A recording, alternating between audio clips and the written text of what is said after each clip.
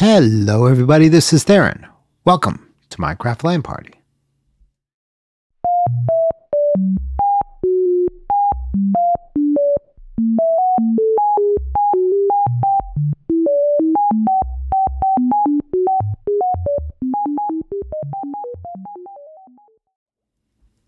I don't even know why I'm here. I dug out storage area down there, bloop, and yeah, I dug out the rest of that chunk, and then I'm starting on this chunk over here. I don't know why, just wasting time. Got something to show you. Let's get to it. So this is my little hole, my little room that signifies the extent of the Mushroom Island. This is where I first went into it. This is the one tip.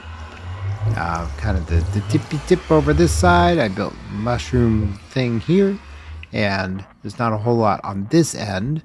This is where I started building like the wheat farm, and I have the cows, the mushroom farm, and I have my brewing area and the wheat farm and all that. And this over here is where I'm starting up the villagers. So I could and maybe should sort of outline in here the extent of the island, and kind of the coastline kind of goes up here like this and curves around here. So this is nothing. I could use this for what I'm about to do. I don't know that's going to be necessary, but I decided it's time to start working on the gold farm. And I found an interesting design, and we're going to, I think, we're all ready to start on it. Yeah. Oh my gosh. We can deal with this. I'm a little nervous about this, but so I've got 2 layers that I carved out here, and it's all like piglin spawnable area. Because we're really high up in the nether. Notice bedrock. That is designed so that although we can hear a gas, there shouldn't be much else spawning around here. Hang on a second. I've got chaos going on in the kitchen. I will be right back. Oh my gosh. One of the cats just went and dragged a 4-inch, 5-inch Santoku kitchen knife off the counter. Had been cleaned. She was playing with it on the ground. Oh gosh. Okay. So here's what I'm going to do. I'm going to knock out the lights here. I don't know that the lights matter so much, but there's no reason for them, especially. Hi. Yeah, you can't really go up there. I'm going to give you something to focus on in a moment. But let me take out some of these lights. I have a night vision potion. I probably should have made 2. Or I should grab 2. But that's okay. I believe it's an 8-minute night vision potion, and there should be plenty. Hi, guys. And all of these guys are going to be like clamoring for something in a moment. So I was like, I need a gold farm, and I was starting to gather materials to build the typical donut construction gold farm. But I was thinking, can I, instead of using player aggro, can I instead, let's take this night vision potion. Okay, now I can see. Can I use turtle eggs to... I need some of this. Let me grab some of this out. Can I use turtle eggs to attract the pigment? The answer, of course, is yes. It's a resounding yes. But looking around at different designs online, I came across this one. And I'm like, oh, this is kind of cool. It's ianxofour, and he came up with this. It's actually really cool. I don't think I'm going to need any more of this right now. Now, what's going to happen is I'm going to place the turtle egg here and put that up. Now all the pigmen are going to go, wait, there's a turtle egg here. I need to trample it. And oh shoot, I forgot an important... Yeah. I need this. Let's do that. Need to light that board.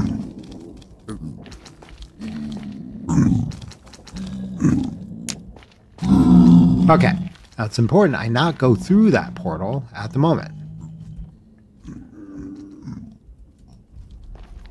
Or I think ever. Alright, so now knock out the torches on here. So there is a portal down there. And there's a dragon egg, or turtle egg, and all the pigmen will have to go trample it, but they can't get to it. It's protected. They can't get to it from up here. They can't get to it from down there without walking through the portal. That will be important shortly.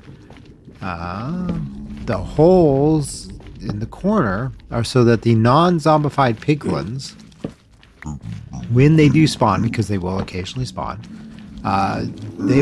they're terrified of the zombified piglins, and so they will run off to the corners and drop down in there and hide in the corner and eventually despawn. Okay, so next thing.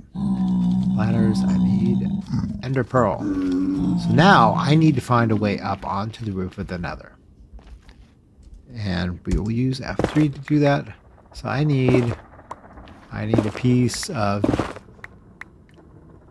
It's all the way up there, 127. This will do just fine. So if I do this, put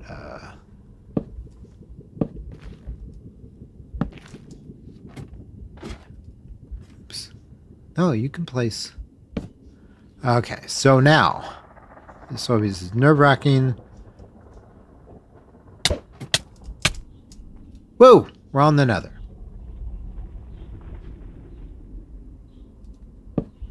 That's roughly where I came up. Now, if I turn on chunk boundaries up here, pretty sure this is where I built the portal. And I think I have notes, so let's confirm.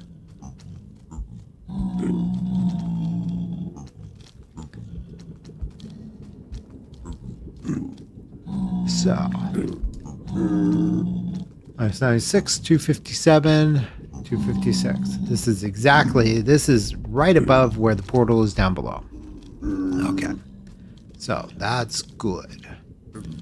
Now, I've gone through this once in creative, and I've watched the tutorial, which I will link below because this tutorial is fantastic, and there's no point in me going all crazy. So now, I've done all that. So that's the spawning area. And then what we need is we need to do something. We need to build something on this end. Couple somethings. Let's see. I need some obsidian. Let's get that out now. And I'll need glass. I don't need you anymore. Don't need you any. Okay. I'll need some of this stuff. We will see. And I'll need some of this. So, I have a circle box, so I can always do it. So I'm going to pillar up here using netherrack because I've got a ton of it from digging out those two rooms. And part of the strategy here is that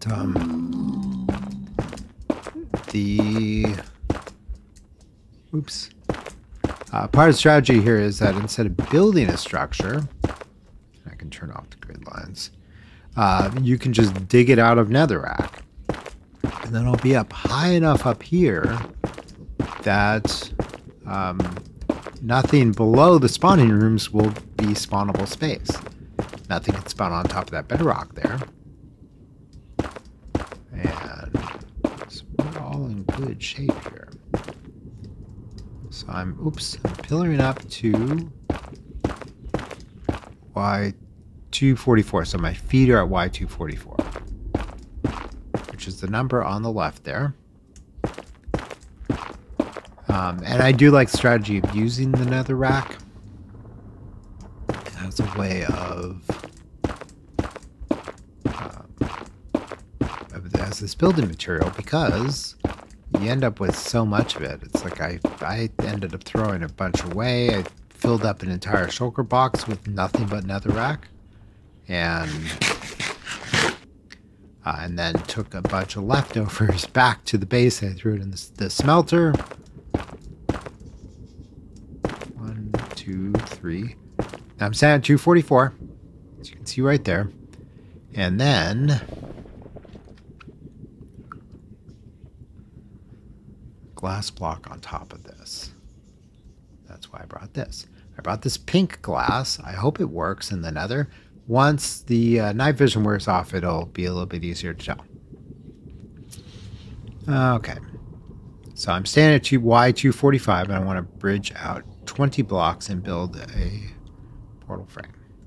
So I'm going to do a combination of 20 blocks. 1, 2, 3, 4, 5, 6, 7, 8, 9, 10, 11, 12, 13, 14, 15, 16, 17, 18, 19, 20. And I think I built it on top of this. Confirm that, I'm going to go look at his build video and tutorial. Let me get spawning box. Do not go through this portal. He's got a whole chapter named that, which is, I think, very useful. Okay, so killing area. So we are currently building the killing area. Okay, let's see here. 244. Oh, the night vision is wearing off.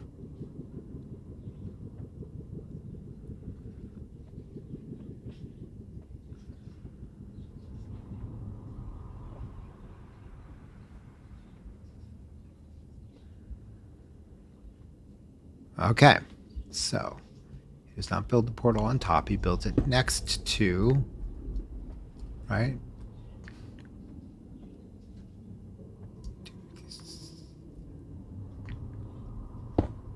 256, 257. Let me just confirm. I want to make sure that this portal is directly above the other one.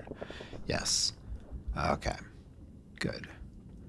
So, I don't care about that. Okay. So then he builds with some obsidian. He builds a standard 2 wide nether portal. And as building materials, he uses smooth stone, and I think it works, so I'm going to use that.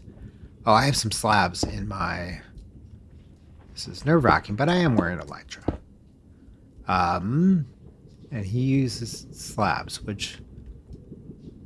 I have slabs, just not in my inventory. That was dumb. So, I've got them in the shulker box, though, so let's go ahead and grab them. Made a whole bunch of smooth stone slabs specifically for this. Thank you for picking that up. And let's go 1, 2, 3. And then we want to slab this so that it is spawn proof.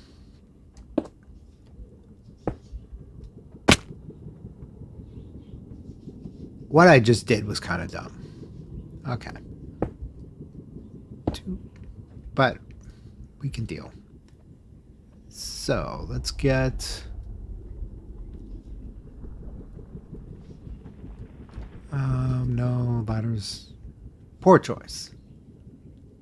Let's use these. Good. I just want to be able to put slabs up here. Be very careful.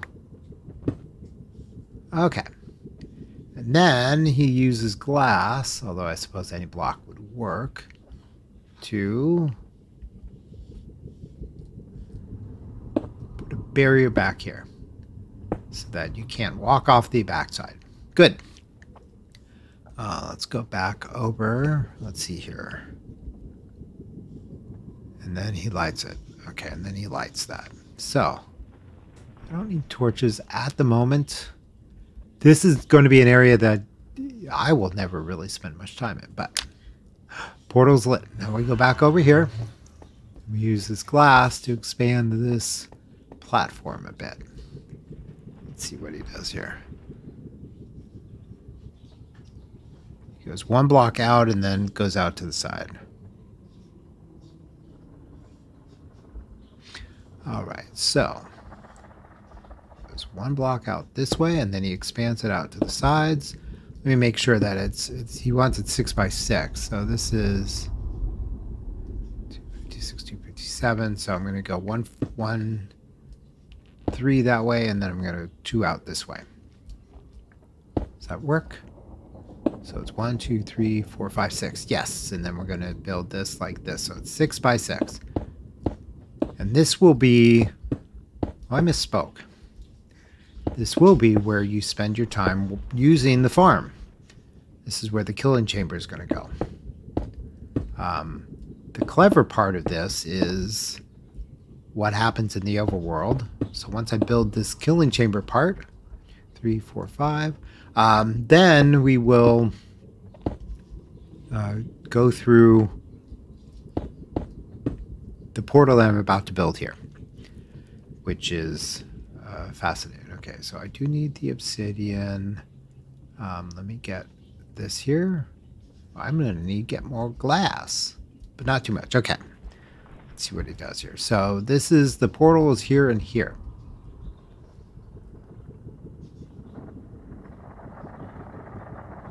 One, two, 1, 2. Oh, wait. 1, 2, 3. 1, 2. Oh, you know what? I'm going to put another row of glass here because if I need to take out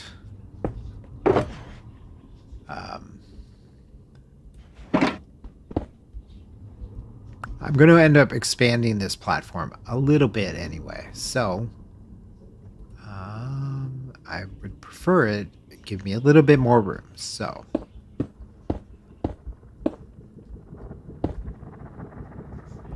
yeah.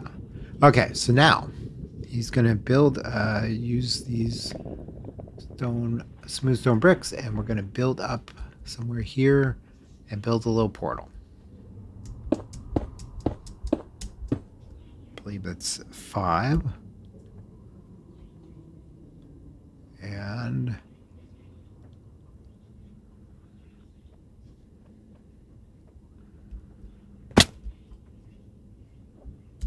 okay. And then obsidian. And we're going to build a portal here. I'm at 249. That's where we want to be. And then I go up here. 1, 2, 3. And get myself one of those slabs. And slabby jabby. And ow.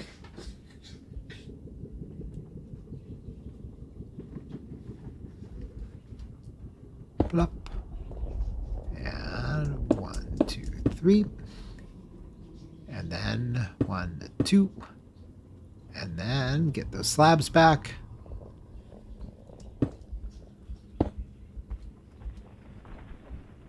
There we go. Ow. Okay. So then we're going to remove these temporary blocks. Okay. Now this, we're going to put ladders in here so that I can get up to that. We're going to build a little platform. And put slabs on top of it, I believe. Let's double check that. Let's put another block here. May not need this, but I'll put a slab here.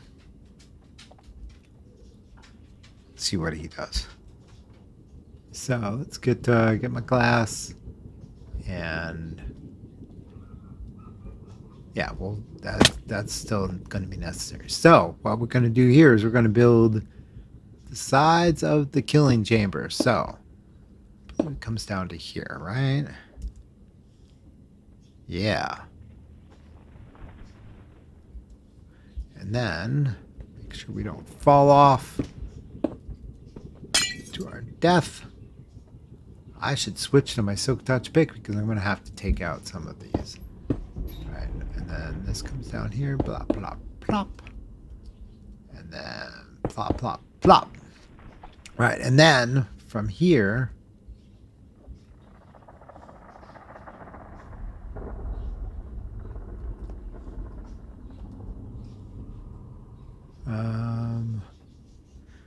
we need to get I need a crafting table. I know I have one. I created a whole stack of them, even though I only need one. Alright, and I believe the crafting table goes right here. Crafting table goes there. And then we take a couple chests. We put one, oops, we put one there and one there. So now we have double chests in front of us, a little tiny space here, and we're probably going to slab this, right? Let's see what we do next. Hang on a second. Oh, no, we need glass right here. So, oops. Yeah, perfect. So now, ultimately, the piglins will come through that portal. They'll fall down in here, and I can stand here with my fortune sword and go swap, swap, swap. And then they will drop all kinds of stuff. Most of the stuff I don't want, but that's what the chest is here for. The idea is that you put all your stuff in the chest, and then you fill up your inventory with gold nuggets and like a gold ingot and your sword, and then you just sit here, blop, blop, blop. And then when they're done, you come over to this side here and craft them into ingots and blocks. Okay, so next step will be this. And I believe we're going to put a slab up here so that you can't get out of this side. Hang on a second.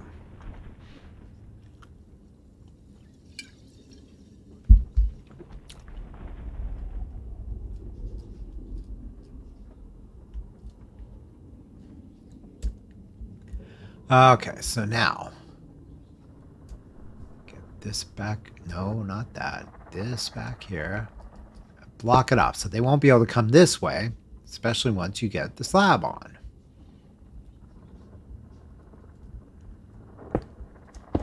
Okay, now I can't enter without crouching, but I can crouch. Okay, so this, I believe, is all complete. I will end up using that portal to get in and out. I'll flesh out this bridge a bit because this is not great, but it will be functional in a moment. So now I'm going to go through this portal. Hope that it's daytime. Of course not. And it put me way underground. It's out of the portal. Come on. Put me way underground. I was a little concerned about this. So let's where am I at? I'm way down. I'm way down. Okay. Okay, good to know. So nighttime not so important. The fact that I'm in a cave is. I was afraid of this. Hello, dude. Alright, so now we get to play Minecraft for a little bit. Let's so now it generated a portal for me. Oh, come on. It generated a portal for me. And because I'm largely under the ocean. Whoa, whoa, whoa, whoa. Dude. I'm trying to talk here. Where did you come from? Oh, shoot. There must be spawning areas up above. There's a spider over there. Eat. Oh.